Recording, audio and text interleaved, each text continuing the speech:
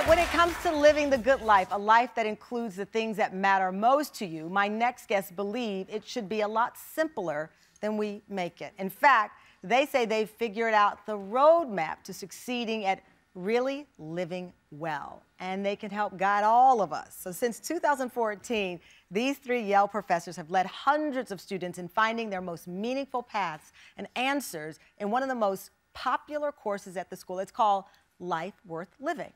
And now you don't have to go to Yale, and I wouldn't get in anyway, to get the lessons, because it's all in a new book that Reader's Digest names as one of the 26 best inspirational books sure to change your life. Please welcome Yale professors and authors Ryan McAnnally-Linz, Miroslav Volf, and Matthew Croasmun. Thank you so much.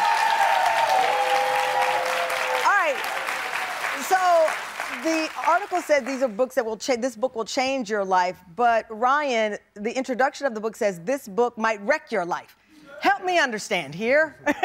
Well, we live these lives that they're kind of set up to do what they do. Yeah. We've got a way of living and we're kind of chugging along, but when you stop and think, you never know what's going to happen. Right. That everyday order of things might get turned over, and it might look like wreckage from the perspective of the life you were living. Yeah. But from the perspective of the life that you find, it will look like new future, new hope, a better path forward. Okay, my heart started racing as you explained it. I've read the book. For background, Miroslav, you all teach faith, culture, and theology classes. I remember taking a class at Temple University called Death and Dying, and my friends thought I was crazy. I didn't know I was going to do a crime show, but I was searching. I was the person who was always in the self-help aisle, back when people went to bookstores a lot, and I was always searching. And this book reminds me of that sensation I think we all have, which is, what's the purpose? What's the point? Yeah. What matters? We find ourselves running through life, going through life, searching after one thing after another, often in a kind of rat race, often trying to reach this elusive goal and never quite getting there. And I find it's really helpful sometimes to halt, to stop, and ask, what does truly matter to us? Ryan, the other question outside of what matters to me is, like, what am I doing with my life? That's a gut punch. I mean, I'm doing this show and I love it. But then you have to go into deep crevices of your heart in that room. My closet is my room. My mom taught me to go in the closet and pray. That's my silent room. Wonderful. Going into my closet and saying, what am I doing with my life? And I answer that question by, I hope through this show, I'm bringing people together to show that we can talk about anything, and truly the diversity of our audience, that we have more in common than we have different, when the world makes us feel like we have nothing in common. That's how I answer it today. How should we expect to answer that question? Should we be clear-sighted? Should we have a North Star, which you reference, in that answer?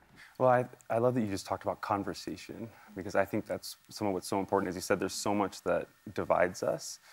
And we got to be honest, I feel like some of us will give different answers to these questions. And those answers can divide us, maybe in certain ways, at certain points. We may have disagreements that should divide us. But what's exciting to us about the conversations that we've been convening for the last 10 years at Yale has been, these are conversations that are oriented around shared questions rather than shared answers. Shared questions rather than shared answers. In the book, you write about the 4 layers of existing, and you call them autopilot, effectiveness, self-awareness, and self-transcendence. You say on the surface level is autopilot. In the book, you write, when we're living only in this layer, we're not even aware of why we do what we do.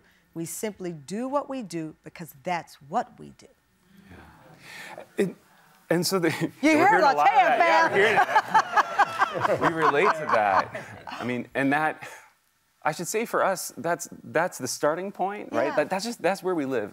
And when we're theologians and philosophers by training, we love doing reflection, and that's part of what we're trying to do with this book, is invite us all to take a step back and reflect.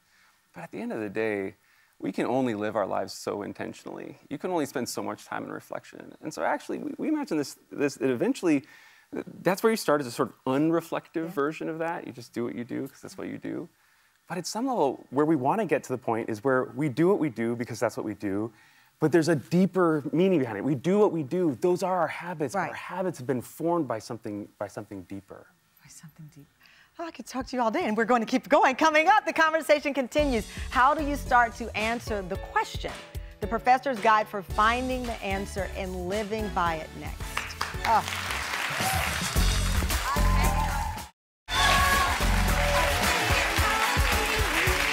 We're back with Yale Professors Ryan McAnnally-Linz, Miroslav Volf, and Matthew Croasmun, who are helping people build a flourishing life with their book, Life Worth Living. That's a big responsibility. I just said, you're going to help us fix our lives. I mean. You're never going to become an expert. None of us are going to become experts. So we will never master life? No. But what we have to do, and actually a lot of life. I'm crying now. All this work trying to get it right, we're never going to master it.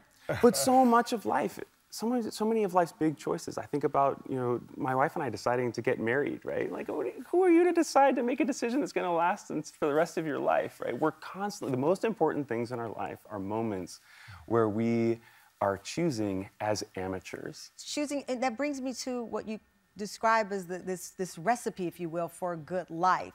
You say agency. How should we live? Circumstance. What should we hope for? And effect. How does a good life feel? So I'll ask you, how does a good life feel for you? I aspire for something like joy.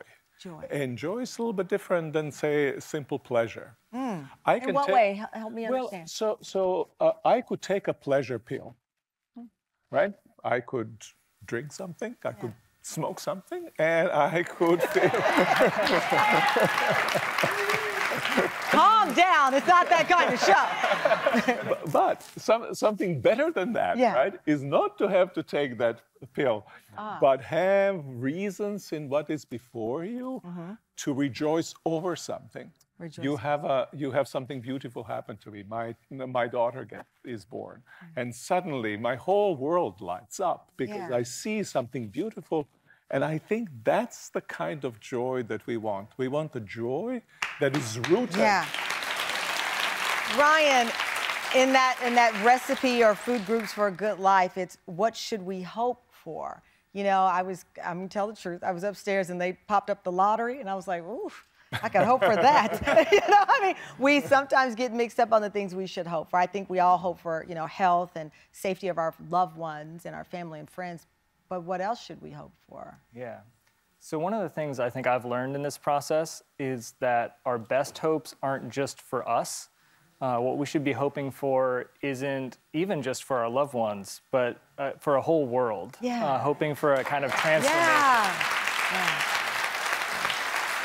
In this book, I have gifted to everyone that I love and care about because I do believe it is something that is illuminating and it is a conversation starter.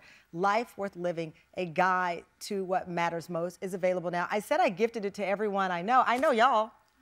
You're all getting a copy of this brilliant book, a thoughtful book, a reflection on life. Thank you so much, Ryan, Miroslav, Matthew, all of our guests today. We will see you next time. Please go get this book.